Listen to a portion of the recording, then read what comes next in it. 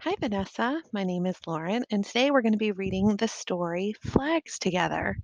So, you can see in the picture, this girl has a ton of different colored flags. So let's read the story and see what it's about. I have a red flag.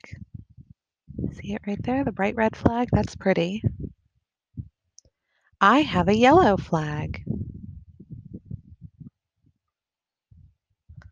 I have a green flag. My goodness, she's got so many flags. Let's see what else. I have a blue flag. I have a purple flag. I don't even know how she's holding all of those in her hands. I have a rainbow. Oh, isn't that beautiful? All those different colors together. Well, I hope you like the story about flags. I'll read you another one soon.